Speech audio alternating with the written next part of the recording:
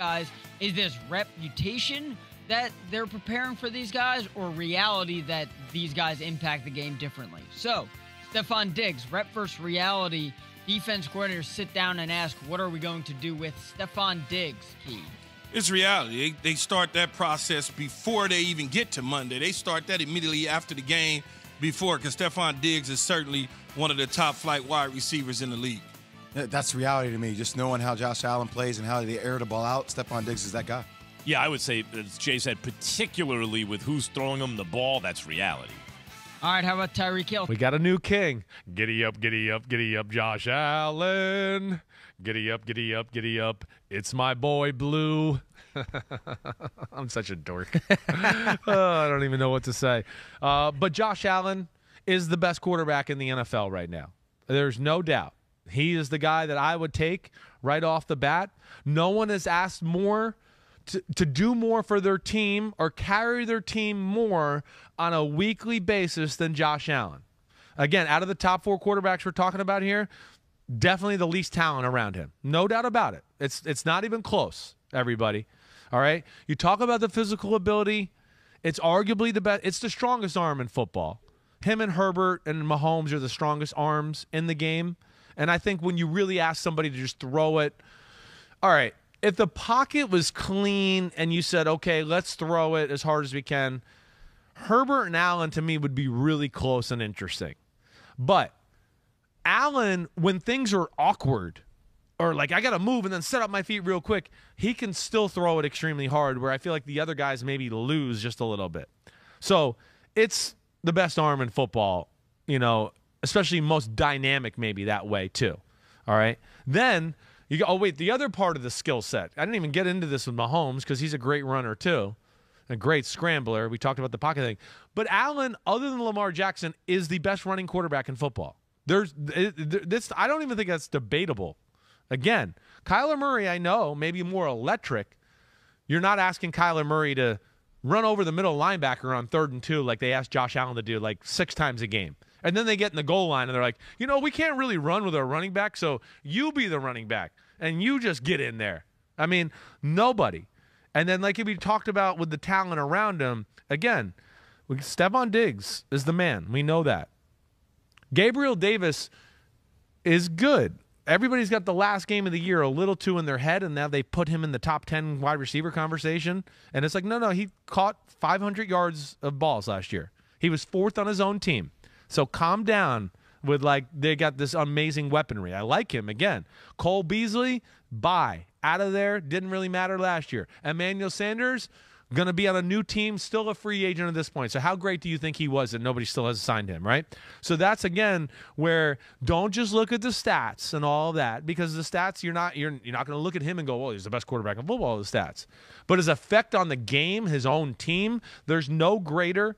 And then with the physical ability, it's the most physically gifted quarterback in the game right now, too. Nobody does more with less. Is that how you would say it? Because I think it's a great way you describe Tom Brady. Thank you. When you did the rankings with Thank Paul you. Saying nobody can do more with more. No one does more with more. Like, right. you give Brady a cast around him, he's going to take him higher than anyone else would. Exactly. But Josh Allen can do it with anyone. But limited. You know, it's where, like, the vice versa, that'd be go, put Tom Brady in Buffalo or in Cincinnati and tell me how that's going to go there, right? And that's where, you know, these guys are special that way. That's not a knock on Brady. It's just that's the way it is. But, yes, I think that's, you know, again, they've based the organization like Mahomes in Kansas City and just going, we're playing through our quarterback. And we'll even adjust the way we play defense. And we're just going to attack you with this guy, and we're never going to let off the gas pedal. It's just going to be Josh Allen to the right, Josh Allen to the left, laser down the middle, laser down the sideline. And to me, where he separates from Mahomes a little bit right now is he can play within the offense a little bit more consistently than Mahomes. You know, where we talked about where I go, Mahomes, it's just a little too greedy at times, looking for the big play, looking for the splash play. Why we leave in the pocket? We don't have to. I don't come away with Josh Allen and doing that. When the pocket's good, the big fucker will just stand there all day and go, I'm here. But he's got a great sense of going, okay, it's nobody's open or it's getting a little hairy. Now it's time for backyard football. And within the pocket, he moves the right spots there too. So that's where he's really good. And to me, again, he's a big arm quarterback to where he can get greedy at times, but I honestly think he's less greedy than Herbert or Mahomes, and sometimes just going, I'm going to jam it in there. Like I said, the first guy wasn't open. Let me guy over the middle, number 2, number 3 read, boom, blah, blah, blah. So to me, he's really good in that area too. His weakness is, yes, throwing the ball too hard at times. There's too many balls where I go, damn, he's 6 feet from you. Just throw it slow it down a little bit. And he goes, I did. I knew he probably did. I know, right? You still got to go slower, like 3 more notches down. That would be the thing. I would say a little bit that maybe too many hits at times are the things that scare me. But man, really, this is a guy that's been playing really high level football for the last 2 seasons. He rivaled Mahomes even in the 2020 season, and I think this year is the year he passed him up just slightly with, again, what I'm saying is being more consistent, the ability with the legs, I think a hair better decision maker right now, and then the wow and splash plays are right there with Mahomes. It's right there. And that's saying a lot because, again, Mahomes is already an all-time great, and I think Josh Allen is starting to go into that area too. You had Josh Allen at number 2 last year. You had him at 18 in 2020, and you liked him. I liked him. But so this is, again, another example of, like, early in the career, I didn't give enough of these guys the boost of there's going to be growth here, And I think he's another one of those guys where I look at to go, I didn't bump him up when I knew the potential and everything, and the guy works hard and all that. Like, it's going to go up. Don't be so scared, even though it's like not a proven thing yet. I knew he was better than that, and that's what I've tried to learn this year a little bit. We'll see. I'm even scared with some of the second year, like the Trevor Lawrence and Zach Wilson and Justin Fields category, because their potential is better than the low 20s.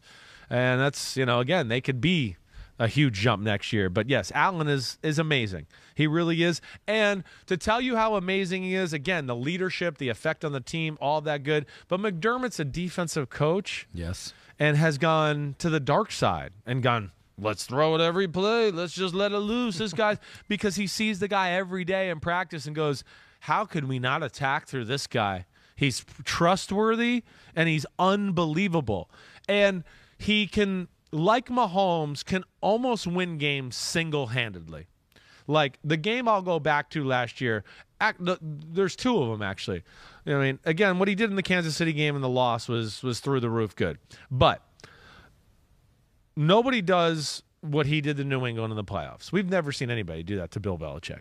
Like nobody. Like, what just they score? What they end 47? up with? 47. And took the foot off the gas and threw for 80% and ran on them and did it all. But to me, the game that jumps out even more is the Week 16 game against the Patriots, where their game plan was perfect. And then you break that game down and you go, the Patriots should have won the game. Allen just made like 8 or 9 plays where you go, whoa, the coverage is perfect. They had him in the backfield. He escaped. And then made some amazing play, and you go, damn, the Patriots called the perfect defense and really executed really well, and they just couldn't overcome the guy.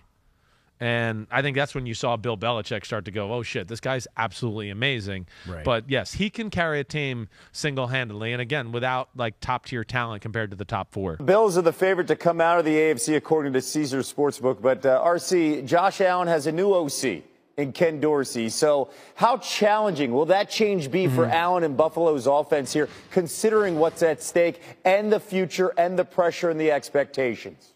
Well, the one thing the Buffalo Bills did was reward their people. Josh Allen off season ago, now Stephon Diggs. You also go out and you draft James Cook from the Georgia Bulldogs to bolster a running game that would have been very important down the stretch against the Kansas City Chiefs in the playoffs. And now Ken Dorsey has to keep the train moving forward. It's not about changing everything or trying to reinvent the wheel.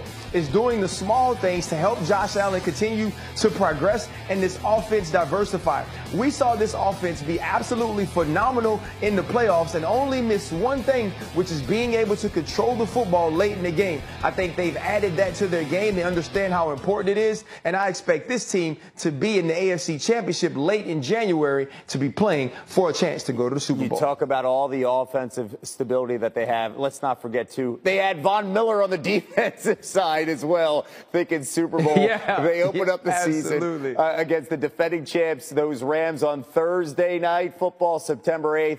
RC, appreciate you. Let's go to Shay.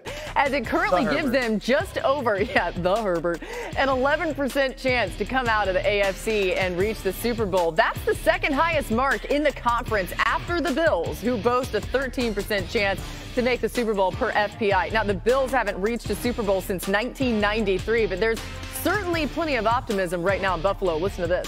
Are the Bills the best team in the AFC, Key?